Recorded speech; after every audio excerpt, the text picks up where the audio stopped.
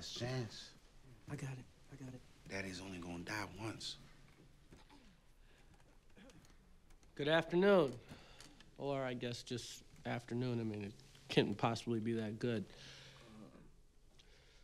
My father was an exceptional man, and he was born in 1938. An exceptional year. In 1938, the #1 song was Shortening Bread. Some of you might remember it.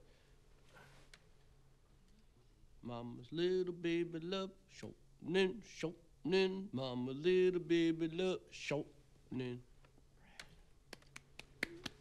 Also in 1938, Time Magazine's Man of the Year was Adolf Hitler. I bet you they wish they could have that one back. One thing my father loved to do was watch the Discovery Channel. I guess you could call my mother a real Shark Week widow. Anything to do with sharks or wild boar or the dung beetle, this always fascinated him. He really loved the Golden Girls, Blanche, Dorothy, and Rose. He especially loved it when the Golden Girls were syndicated, because that meant it was on at least 3 times a day. And sometimes I'd say, Dad, you want to go out? And he goes, He's alive. If there is a heaven.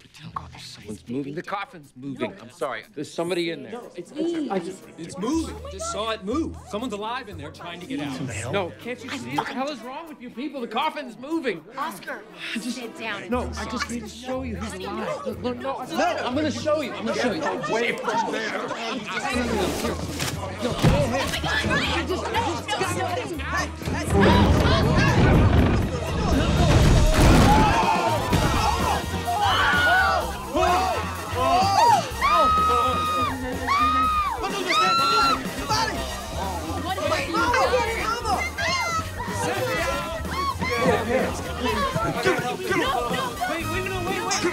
He's gonna die! Aaron, you the oldest. Go see what the fuck is going on. Okay, look. Hey! Jeff, I'm not all the way comfortable with this. Come on. I'm too old for this shit.